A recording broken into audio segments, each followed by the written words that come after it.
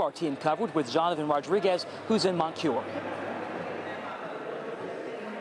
Well, thanks, Derek. We're here at Moncure School. Duke Energy representatives meeting with the community to address some of those questions. What will they do with the millions of tons of ash they have stored at these ponds across the state? Now, this is kind of a drop-in style meeting. They have set up different tables where you can stop by and ask about different topics, whatever you may be interested in, fleet management, the community involvement, or, of course, ash management. But also today, we got a first-hand look at the Cape Fear Station, one of the first times we've been allowed on Duke Energy property to look at those 5 ash ponds there and to talk about some of the violations Duke received at that facility. Take a look.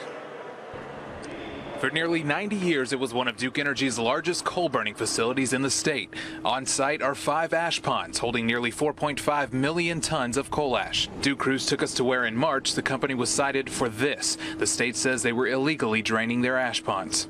Our teams identified the need to make a repair to the pipe, and to do that, we felt it in the best interest of safety if we lowered the water in the basin. Now, this is one of the 2 ponds where the state estimates Duke Energy pumped about 61 million gallons of toxic water into the Cape Fear River. But if you ask Duke Energy, they still maintain they did nothing to violate their permits. We believe that we worked within our permit requirements and did it in a manner that was within the permit. During the state's investigation, Duke was also cited for a crack found along the basin wall.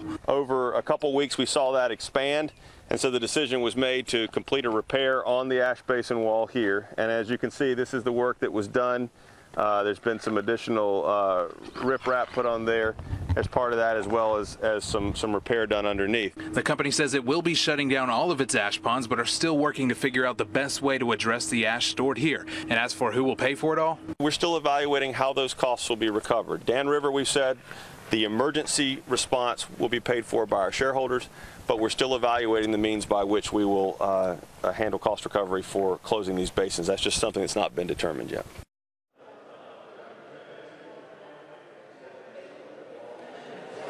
Now, if it's not the shareholders, of course, it will be the customers who will foot that bill. Duke Energy estimates it could cost up to $10 billion to shut down all of its ash ponds across the state. But we'll continue to push for answers. And if you have questions of your own, you can stop by here in Moncure. The meeting goes on for about another 30 minutes. Sean, back to you.